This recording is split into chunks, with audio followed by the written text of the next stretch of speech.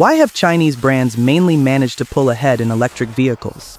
An objective look shows that the push for electric vehicles in China was also linked to economic factors. When the real estate market slowed down, electric vehicles became one way to stimulate domestic demand. This strategy was not driven by fuel savings alone, since oil supplies are not expected to run out in the short term. Another key reason is competition. In traditional gas cars, Chinese manufacturers have struggled to match Japanese and German brands in core components like engines, transmissions, and chassis systems. At the same time, relying forever on foreign brands was not an option. Developing electric vehicles offered a different path, allowing China to compete by changing the rules rather than following the same track. In the short term, electric vehicles can cost less to run and can save money on daily use. However, battery degradation is a technical reality. Because liquid batteries lose capacity over time, electric vehicles generally have lower resale value and a shorter effective service life compared to gas cars. For buyers with strong budgets, high-end electric vehicles offer advanced technology and smart features, which can be appealing. For buyers who need a practical and reliable car at a lower cost, a durable gas car remains a solid choice. A lower-priced electric vehicle, around $14,000, can also make sense, since daily use will not lead to excessive losses. Looking at the global market, the highest sales volumes still come from German and Japanese gas cars. In 2025, Volkswagen sold about 1.58 million vehicles in China, leading both joint venture sales and gas car sales.